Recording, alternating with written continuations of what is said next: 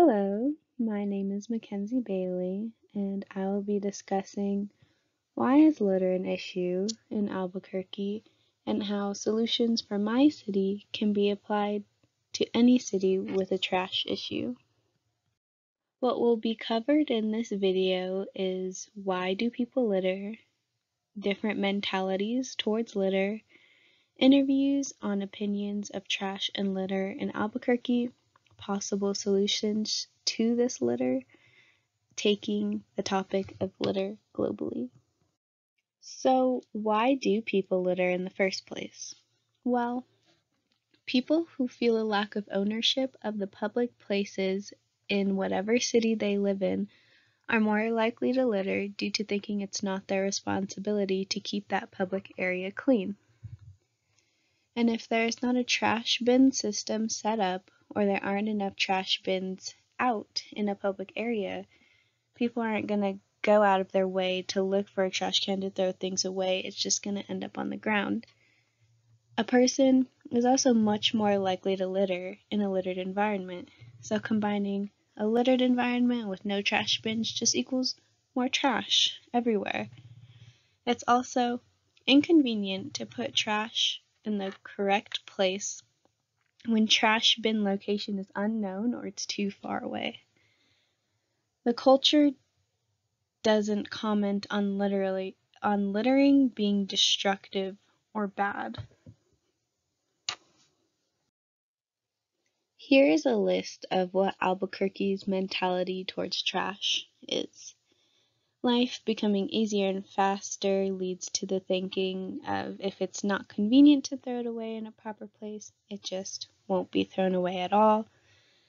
An increase of single-use paper and plastic products leads to businesses inherently encouraging more consumption for people not being able to reuse things.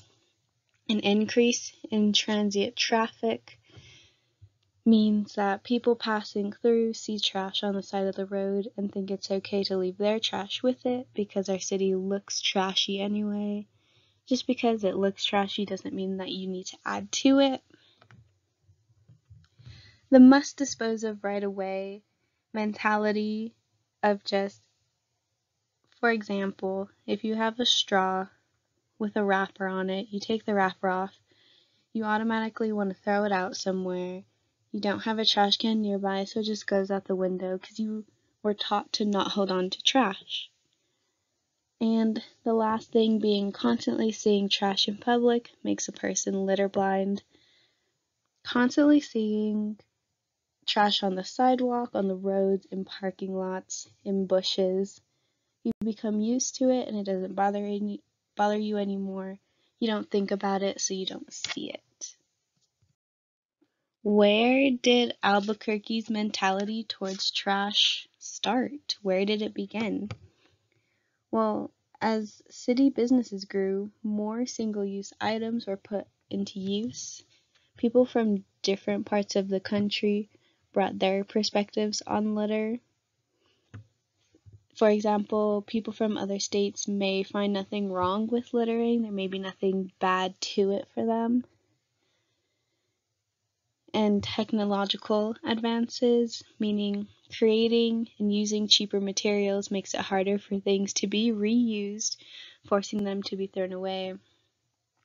For example, if you buy a fruit cup from a store, it comes in plastic already. You eat the fruit, you throw the plastic out. It used to be that you had to buy the fruit and have your own container, and you wouldn't throw your own container away because you wanted to reuse it. So, how did this mentality progress in the culture alone, in Albuquerque's culture? Seeing how trash is dealt with becomes the norm for future generations. If you see your parents automatically just throw trash out the window of their car or throw trash on the ground, you see nothing wrong with it, so you do it too. And it just continues as your children see it as well.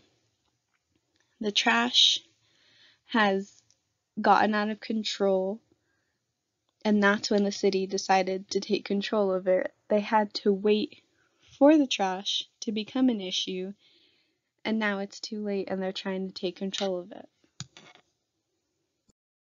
This leads to the question, do all people litter the same? Yes, although some people don't consider what they are doing as littering. They have justification for different types of littering, such as throwing food-related items on the ground for wildlife is fine, or throwing biodegradable things on the ground saying it'll become part of the earth in a couple years. No matter what it is, it's all littering and it needs to be put in a specific area to keep the rest of the environment clean. So, what do the people in Albuquerque think? Some interviews were conducted on the west side and the east side, which is the Sunport area of Albuquerque. These two areas were chosen because they are on opposite sides of the city and both show an even trash dispersal across the entire city of Albuquerque. During the West Side interview, I asked, how can Albuquerque citizens deal with widespread trash? The person said, we have so many other problems that trash is not a priority. By making it a priority through all media outlets, commercial ads, and put trash info in front of everyone. Not enough exposure or emphasis on trash issues in the city.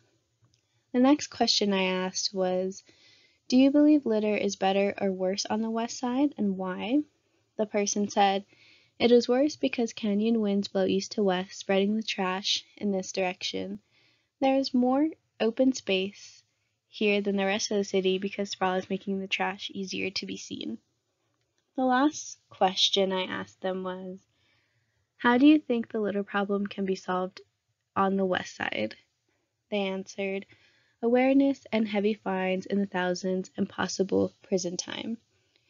The person I interviewed, and all these quotes are from Gregory Shaw. During the Sunport interview, I asked the same questions as I did to the person who was interviewed on the west side. The first question was, how can Albuquerque citizens deal with widespread trash? They said, having the community come together as a whole to clean up the mess, more community service.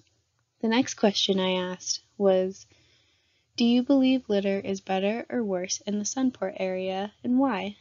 They said, it varies, but there is still an abundant amount of trash everywhere, especially on major roads. The last question I asked them was, how do you think the litter problem can be solved in your part of town? They said, by having people take responsibility and clean up their own trash and putting heavy fines into place. All of these quotes were taken from Eric Romero, who was interviewed. Here are the two interviewees' thoughts on what the city could do or implement to deal with the litter problem. Gregory Shaw stated, increase fines, post more signs of fines, more trash receptacles. Public officials focus on public outcry and not all issues facing the community. Eric Romero said, push to the city council to aggregate fines for people littering. How do we even begin to solve the trash issue in Albuquerque?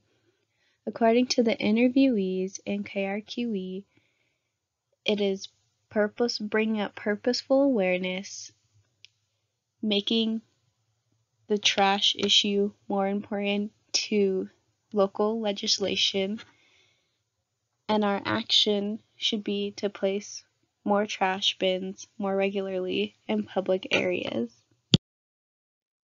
On the left is what an everyday Albuquerque citizen sees, just on their way to work, on their way home. And on the right is what Albuquerque is advertised as, and most people who visit don't get what they want to see because there's always trash everywhere. How do we fix this? Well, most people who have lived here all of their lives don't see the litter. A psychological phenomenon happens when You're constantly bombarded by things and you see it every day. The only time you're going to notice a change is when it's gone or when it builds up. Trash is also widely accepted because it is a difficult problem to fix, and most people have given up on trying to make the city clean. Since most people who have lived here their entire lives don't see the litter, how can we begin to get people to see their surroundings? Emphasizing trash awareness, having a trash awareness week or month, and placing messaging in communal places such as billboards, restaurants, or normal places where things are advertised. Albuquerque's mentality towards trash that was mentioned earlier, how can we get it to change? 1. By making litter a priority. 2. By challenging people on where they think their trash should go or where it belongs. And 3. Encouraging businesses to use less single-use paper and plastic products. And 4. Making zero-waste commercials and ads local. If this mentality shift were to happen, what would Albuquerque look like? There would be a cleaner environment, ecological balances would naturally return, leading to more biodiversity, meaning everything that could not grow due to trash or venture into the city would slowly enter into our daily lives again. And less trash would reduce the need for a landfill, which provides more space for parks, public areas, farms, or more city amenities. How can all of this be applied globally? Well, trash is human related. There's trash in every city, and most people will do things to benefit themselves, which, being in a cleaner environment, is a benefit to oneself. Here are some thoughts from Albuquerque citizens on if they believe zero waste is possible for Albuquerque and globally. Gregory Shaw says yes, but it will take longer than most major cities due to culture. If we get the correct people involved, change will happen quicker. Eric Romero, on the other hand, thinks zero waste is not possible when he says, unfortunately, there is always going to be trash because some people have no interest in looking out for their community. Overall, the point of this presentation was to bring awareness to trash and litter related issues in any city and trying to encourage you, the viewer, and people to do something about the trash issue wherever they're living. And if something isn't done about all the types of trash now, health and economic problems resulting from the trash will cause problems that will be extremely difficult to overcome, and I wanted to make it your personal mission to lessen this trash impact however you think that is possible. Thank you for your attention and for watching my presentation about trash in Albuquerque. Here are my sources in case you wanted to look further into this, seeing where I pulled my information from minus the interviewees. Bye!